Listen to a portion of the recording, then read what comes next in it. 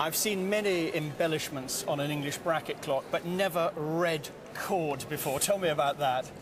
Well, it's always been on there. I didn't really think twice about it. Well, believe me, it didn't start life like that, and I just want to show you how much better it would look just by hauling a little bit of that out. Good gracious. And you'll then suddenly see that actually you can see rather better without the red. Much better. Yep. So we'll just pop that back, and I will tell you that it's by a man called Thomas Hill, Fleet Street, London. Yes. He moved to Fleet Street in 1762 and died 20 years later. Right.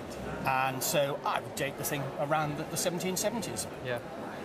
It is a lovely English striking bracket clock. I like it very much. Oh, it does also chime on the quarters. Really? Well, it shouldn't. It's two-train, striking and going. I see what you mean, yes. Let's just lock up the pendulum and have a little look.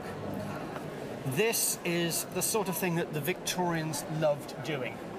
You always remember it like that or not? No, when I inherited this from my father, who had it from his great aunt, so it's been in the family for quite a long time, but when I received it, it had a large contraption on here. Because it wasn't working, I took it along to the clockmaker and he mended it, but he said they'd done a lot of harm by putting this contraption on. They have. The barrel has been repositioned from there, where you can see that strange hole, to down there, and you can see the barrel hanging out underneath. Right. And they have bolted on this quarter chiming bit, which winds from the back. What an extraordinary situation. But the joy is, they haven't messed with the dial.